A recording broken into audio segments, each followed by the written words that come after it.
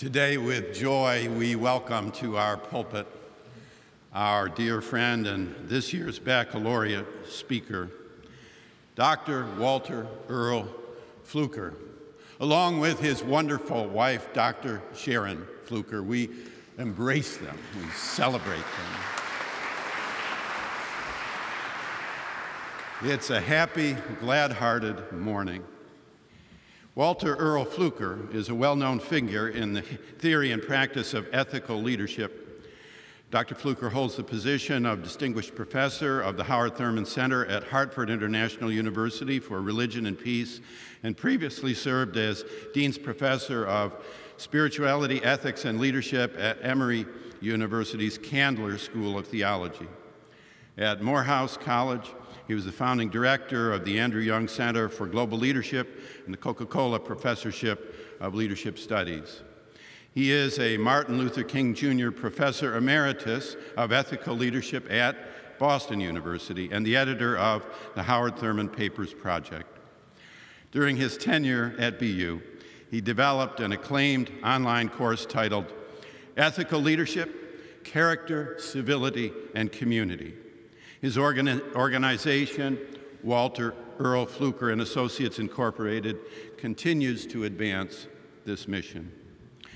A sought-after consultant speaker and workshop leader, Dr. Fluker has shared his expertise at various institutions and organizations worldwide.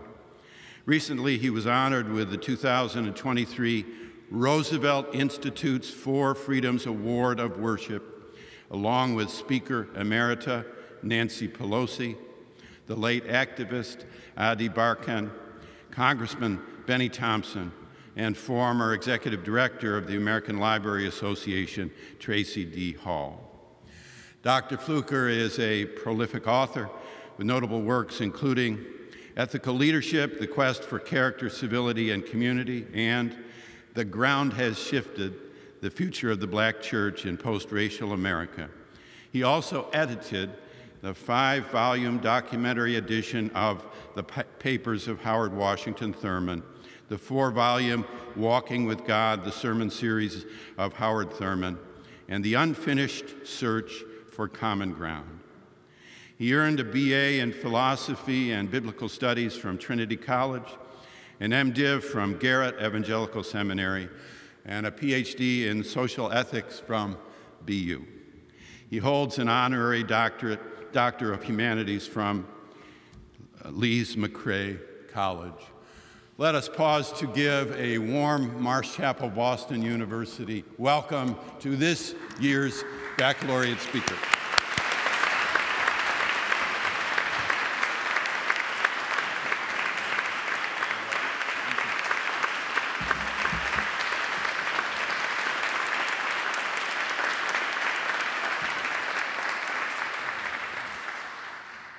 It's great to be home.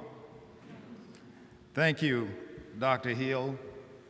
I have a long list of greetings I wanted to make to everyone who is in the room, so I won't call all of your names.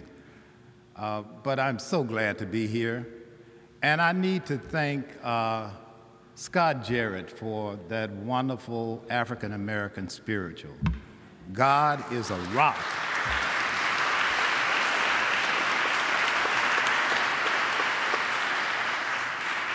I do want to extend special greetings to, of course, my president, Bob Brown, to President-elect Freeman, who was part of the MOOC on ethical leadership, to Provost Luchin Hamas Fakahani. I know that if I say Mr. Fakahani, I'm referring to your father. So it's the full name. Our board chair, God bless you, my friend. And to my dean, Dr. Sujin Park. Thank you so much for having me, Robert. And I'm going to try my best not to bore you. I know that there is a special place in hell for people who bore one another. So I'm not going to do that. And I'm going to try to stay within the parameters of 15 minutes. I am Baptist, and I'm going to do my very best. I'm hearing something this morning, though, that goes like this. There's hope for this world.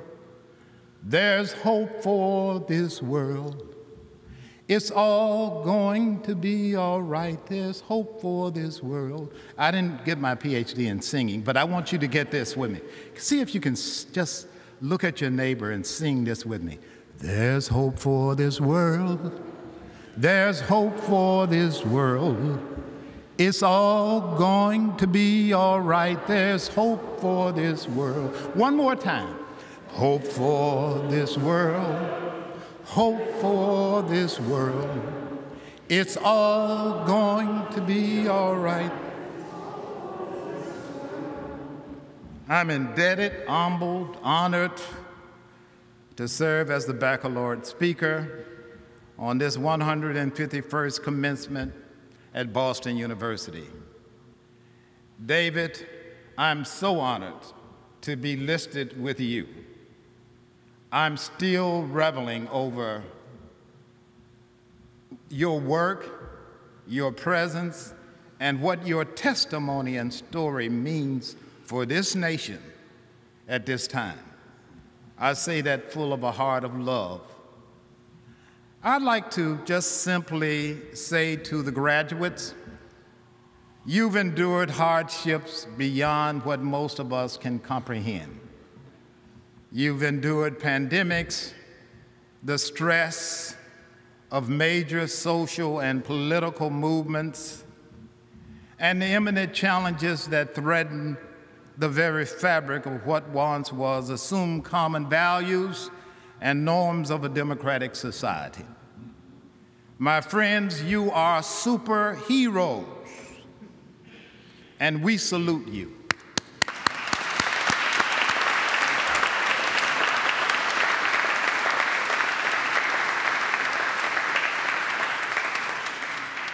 I also want to say that you will need all your superpowers going forward, because we're at the crossings of madness and hope.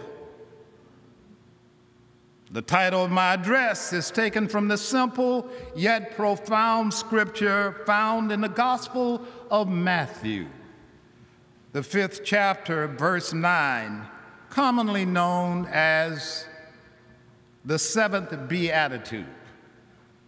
Many of us know it by heart. Blessed are the peacemakers, for they will be called the children of God. And for your contemplation, I would like to read two versions of the tale of the tainted grain, told by Rebbe Nachman of Breslov, an 18th-19th century Hasidic reformer. I should add my special thanks to Ariel Berger for sharing this marvelously relevant story with me, and to his teacher of blessed memory, our very own Elie Wiesel, from whom he first heard it. Version 1 goes like this. Are you listening? Once an astrologer king saw in the stars that anyone who would eat of the coming year's harvest, Ken would go mad. He called in his viceroy, provost, and friend to ask for his advice. Sire, replied the counselor, you and I shall eat only last year's harvest, which is untainted, and so we shall remain sane. But the king replied, I do not accept your proposal. How can we separate ourselves from our people? To remain the only sane people among a nation of madmen, they will think we are the ones who are mad. Instead, you and I shall eat of the tainted grain and shall enter into madness with our people. The king thought for a moment, then said, We must, however, at least recognize our malady. Therefore, you and I shall mark each other's foreheads with a sign. And every time we look at one another, we shall remember that we are mad. Second version. Once an astrologer king saw in the stars that anyone who would eat of the coming year's harvest would go mad. He called in his viceroy and friend to ask for his advice. Sire, replied the counselor, you and I shall eat only last year's harvest, which is untainted. And so we shall remain sane. But the king replied, I have another solution. I shall eat the tainted grain, and I shall join our people in their madness.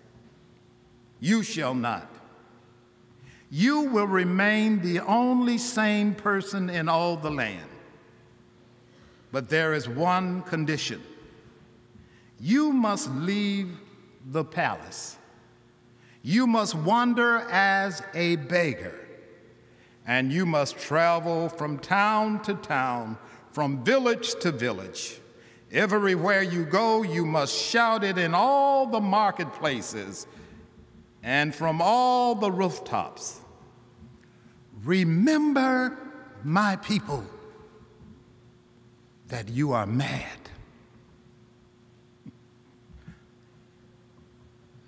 However you choose to interpret these two versions, and there are other versions, kind of like the Bible, of the tale of the tainted grain, one lesson is clear. In times of collective madness and chaos, we are called to remember and to act.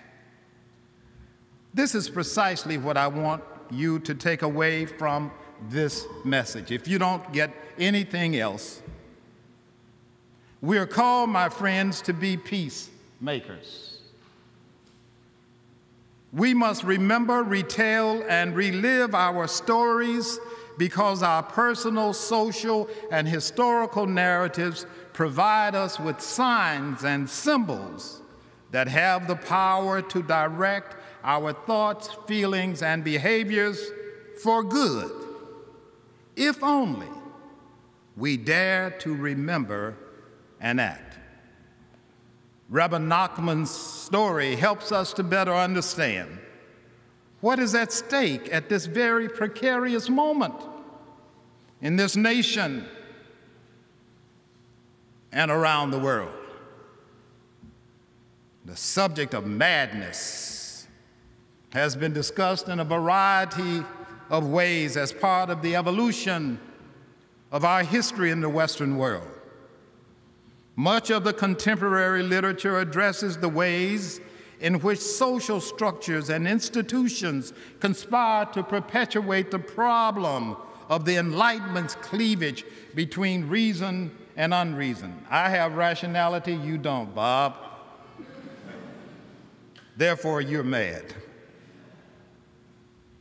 Especially in the treatment of mental illness. But I'm careful here, friends, to not equate mental illness, I want to be clear, with madness. Rather, I'm most concerned with the potential for madness.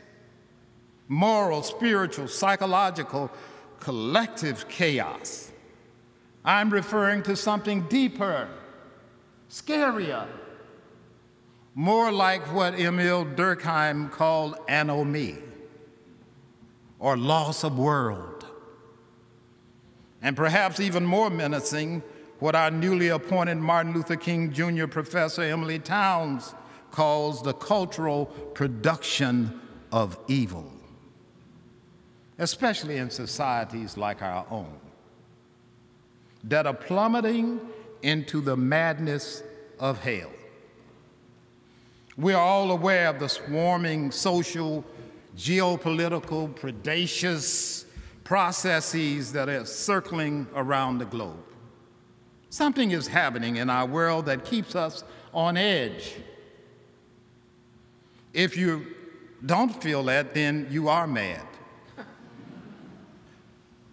Whether it is in Europe, the Middle East, Africa, that doesn't get in the news, Asia, Latin America, or the United States of America, we know that there's something on the horizon that is larger than our own histories and memories. And like a fated Hamlet, we know that something is not right, but we're not quite sure how to fix it. The time is out of joint, oh cursed spite, he declares, that ever I was born to set it right. My fellow and soon-to-be alums, I'm running out of time. You should know I'm always counting time. The time is out of joint. The ground has shifted. Things have changed. In addition to what you have learned here, you will need to gather even more critical tools and critical resources to address the serious ethical contest embedded in these changes. We will need to find different and imaginative ways to address questions of freedom of speech, freedom of religion, freedom from poverty, and freedom from fear that President Delano Roosevelt raised on January the 6th, 1941, as he saw the rise of an ugly and diabolical movement on the rise that would change the course of human history. The long litany of ills that plague our nation and the world are only symptomatic, I suggest, of a deeper, more fundamental fracture in our very human, spiritual, and moral foundations. The origins of these problems, you know well, are immensely complex, but in some ways they're not so new. So much depends on our human capacity to remember, think, feel, adapt, and act in ways that promote peace, justice, and a sense of community. Like it or not, we're all caught in the web of the spider. No one gets out of this tangled web alone. To mix metaphors, we must be aware of the tainted wheat and the contagion of madness. As our blessed Howard Thurman so eloquently stated, that madness, this fascist masquerade, he called it, is the product of fear, deception, and hatred. And after it is fully manifest, it becomes hell walking on earth. People and societies encounter madness when systems lose their equilibrium and chaos ensues. Chaos theorists remind us, however, that not only is chaos necessary, it can also have its own restorative benefits. We're in an era of encroaching madness. I use it over and over again. I don't know if I am the one sent to tell you, or you're the one, or you're the one, or you're the one, but somebody needs to remind us it's encroaching. How shall we remember that we are becoming mad? We must find the courage to warn our fellows and to speak to them about the other side of madness, which is peace. But how shall we? Are there signs that others have left for us? Ari Berger, also a BU alum, he writes this: Elie Wiesel taught us that sanity is not the best way to fight moral madness that overtakes societies. Instead, we must fight moral madness with a better madness, a holy madness. I turn and I'm almost done. You good? Breathe. Outside of this chapel,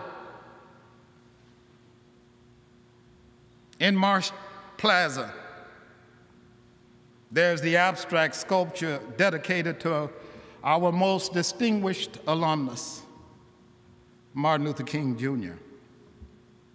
Chilean sculptor Sergio Castillo called it "Free at Last," echoing the famous crescendo from Martin Luther King Jr.'s 1963 speech at the Lincoln Memorial.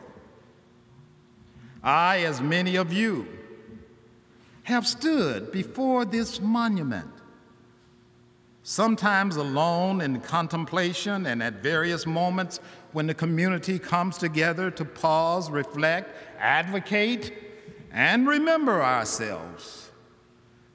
That is, who we are and who we are called to be.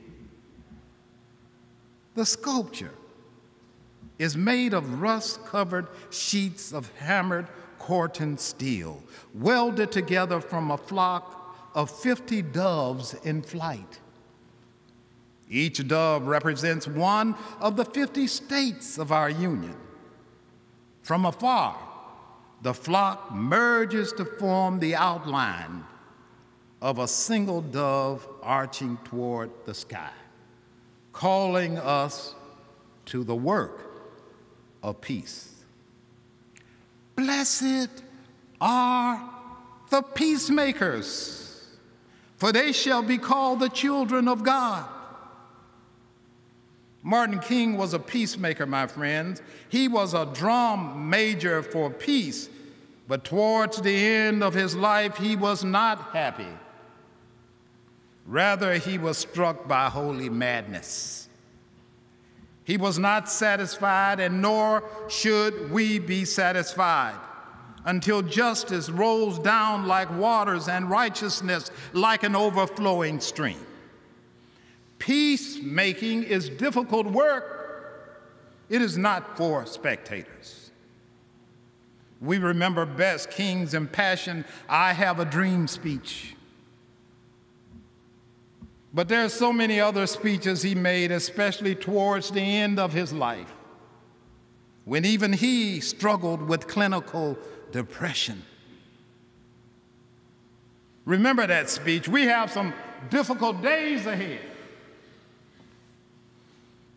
Then he said, but it doesn't matter now, because I've been to the promontory and I've overlooked the unrealized future, and I still see the possibility of hope. Forgive me for preaching in Marsh Chapel. King struck a chord that evening. He was the activist, the prophet, who reminds us that yes, we are tilting towards madness. But we must also have the courage to hope. He paid dearly at the crossings of madness and hope, but he has left us a sign. May I borrow 2 minutes?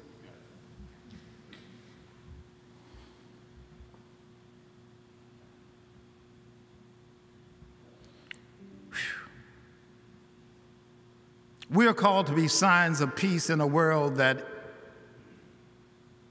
is on the brink of chaos. Brothers in the hood say, if I'm lying, I'm flying. As King wrote, we are confronted with the urgency of now. This may be humankind's last chance to choose between chaos or community. My dear graduates, soon to be alums, and alums who are present here and in digital space, we are the heirs of the vision of Dr. King. It is a dream of peace that continues, and no one can claim it as their own until they are willing to do justice, love mercy, and walk humbly before their God. Martin King's vision of a peaceful world house is not a dream for cravens and cowards who hide behind false justifications for non-action.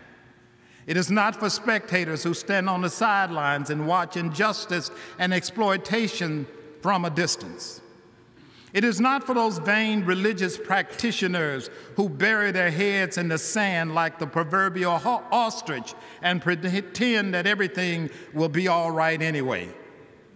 For when we bury our heads in the sands, my friends, we always leave more exposed than is hidden. This is not a dream for the greedy and insane puppeteers who hide behind the curtains of social fiction and manipulate the mindscape.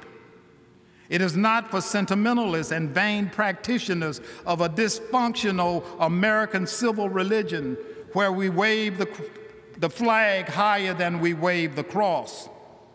No, friends, it is a dream for those who are willing to join the ranks of men and women everywhere who are so inspired by the moral order of the universe and the sacredness of human personality that they are willing to make a track to the water's edge and to lay their bodies down as a bridge for future generations to travel over into the land of freedom. It is a dream for women and men who are willing to stand alone when the crowds disperse, who will keep on moving against the odds, who refuse to cling to falsehoods and lies that contradict reality, who believe that truth has the final word in this universe and that justice and love will endure forever. This is the dream of the peacemaker. This is the dream of Dr. King, a dream born out of a zeal for peace and justice, nurtured in the praxis of struggle, refined in the fires of persecution, strengthened by the arms of faith, propelled by the vision of hope, enriched by the power of love, and set free by the truth that no lie can endure forever. We are his heirs. We are the ones to whom he has passed the torch. We are the dreamers who must make this world a better place. We are the ones who must continue his dream of peace and justice for the peoples of the earth. Dream on, dreamers. Dream in season and out of season. Dream in the valley and climb to the mountain and see the land of freedom and justice and peace. See what the prophets saw. See what the king saw. If your vision is rooted in justice and truth, there's no power on earth that can nullify its mandate. Politics can't legislate it. Poverty can't define it. Racism can't destroy it. Religious bigotry can't condemn it. Sexism can't vanquish it. Water can't drown it. Fire can't consume it. Death can't kill it. Hell can't hold it. Greedy and insane men can't prevent it. For it lives in the mind of the one who has said yes. Yes. And no other power in the universe can say no to that yes. Begin again. Hope again. Walk together, children. Don't you get weary. Great camp meeting in the promised land.